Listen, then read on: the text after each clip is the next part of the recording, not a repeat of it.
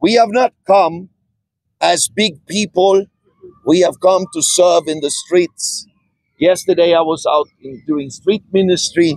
I had the privilege to play Jesus in one of our dramas, and we led people to salvation in the street corners here of Nakuru. And we have come with a big team, as you know.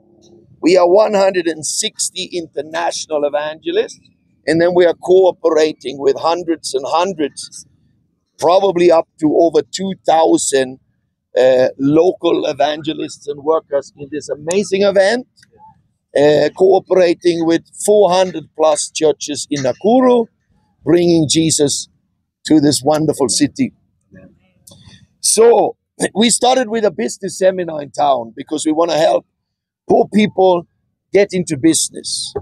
And then we had an interfaith dinner where we actually invited the imams, the Hindu leaders, the Catholics, even the Rastafarians came. And we had all of these beautiful people gathered together where we honored them, loved on them, and blessed all the fathers and mamas of the cities of different faith, and told them we have not come for a church conference. Nakuru has had too many church conferences. It's time to meet for a festival. And I heard some of you say, when is the crusade starting? We don't like the word crusade. Crusade is a bad word, has a lot of baggage, because that was Christians going in and killing Muslims back in the days. No, this is not a crusade. This is a festival of joy and peace. This is a festival focusing in on what Jesus is all about, giving a second chance, giving a new start to people. All right, we came with a big SOS Kids team. So parallel, there is a festival for kids. We also came with SOS Aid, which is one of our sub-organizations that are handing out hygiene kits for schoolgirls. You know, it can be very hard to be a schoolgirl when you have your period. You have to stay home, but we have come with some wonderful teachings and some hygiene kits. And we also minister in the prisons when we are here. And as a matter of fact, I think we have come to boost the economy in Nakuru in an amazing way. We're actually spending 30 million Kenya shillings while we are in town. Probably much, much more if you count in the advertisement and what it costs to just have the stage up. Just to give you a hint, the equipment that we have here costs about $40,000 to run a night. So we have not come here to collect offerings. You will see in the evenings will not be one offering. We have supporters and our churches that have paid for all this. So we are just coming to spend on the gospel in Nakuru because the gospel is free. Amen. We have not come to sell our own teaching or sign our books. We have not come to sell some special anointed oil or handkerchiefs or anything of that kind. We are here to promote one man, Jesus Christ. Amen. And as I've been in Africa for 30 years, I know that you have met with a lot of Bwana Kubwas that come in with the sirens, and we are none of that kind. We will dance with the street boys and the street girls, and we will wipe tears and wipe vomit if we have to, and love on the city as much as we can while we are here. Most of our leadership team are first generation believers. Fior over here was a drug dealer. And Fernando, who is leading the team, he was good at stealing cars and, you know. And I was a street boy myself. And we have just come because we love Jesus so much and we think the gospel is too big and too awesome to stay inside of the church walls. So we are priests for those that don't go to church, right? And there's a lot to be said. But I had something in my spirit that I wanted to share with you today. First, I want to say a big thank you to the bishops and the pastors for receiving us the way you have received us. I really want to express that through the media houses too. We have been amazed by the hospitality. You have washed our feet and we want to wash your feet. And we're not coming to do something new. We are building on every pastor and their sweat and their tears and their blood. We are coming to build on their foundation, and we are coming to build the house of God in Nakuru. Hallelujah. And hopefully we leave the city in a better place. Hallelujah. So there's something I have in my spirit I'd like to share with you. Psalm 113 from verse 5 tells us, who is like our God, who sits so high, but then he stoops down so low, and he takes the poor and the needy off the ash heap and out of the dust, and he seats them with the princes of their people. This is the gospel. When we preach the gospel of Jesus Christ, a street boy can become a gentleman. A prostitute can become a virgin again. Hallelujah. When we preach the gospel of Jesus Christ, there is hope and initiative and creativity and innovation that comes up in people's hearts.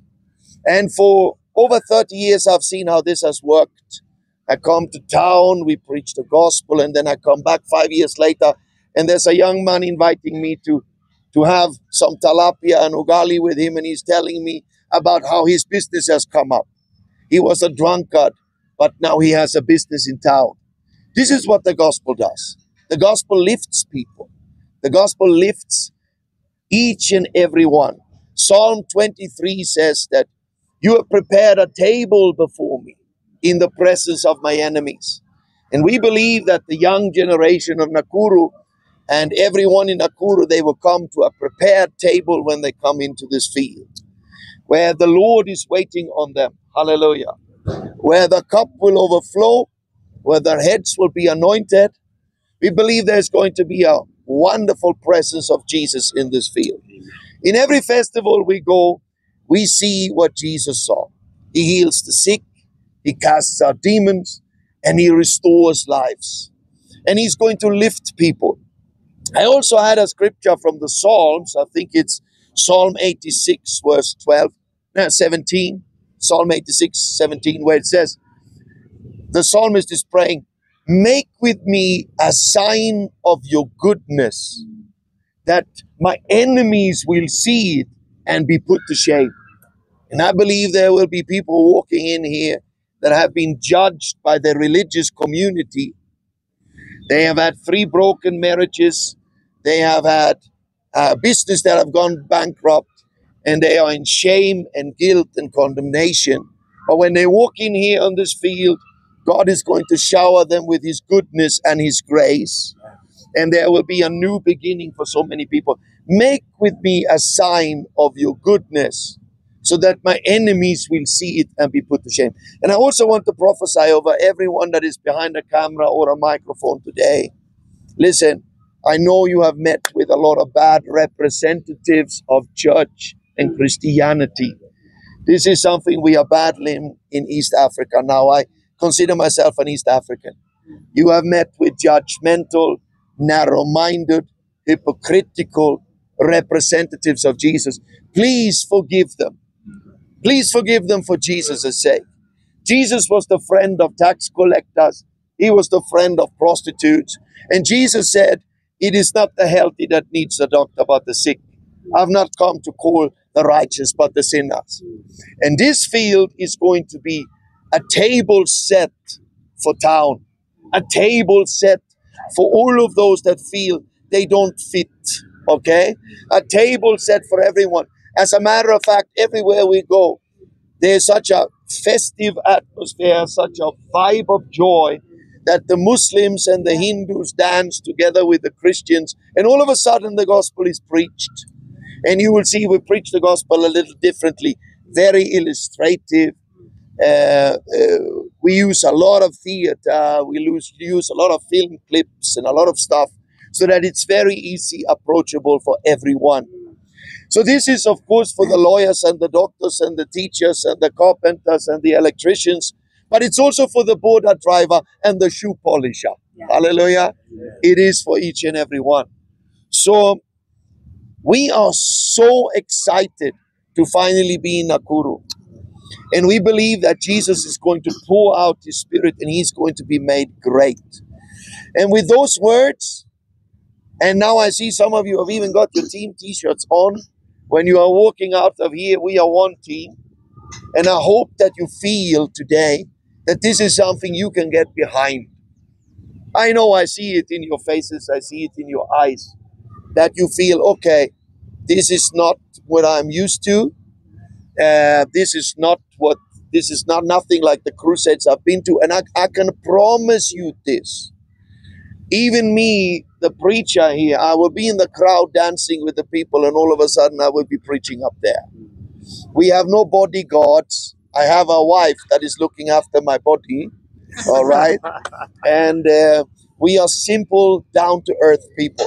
So get your team t-shirt on and feel that you are part of our team, and let's do something good together for the people of Nakuru. Amen.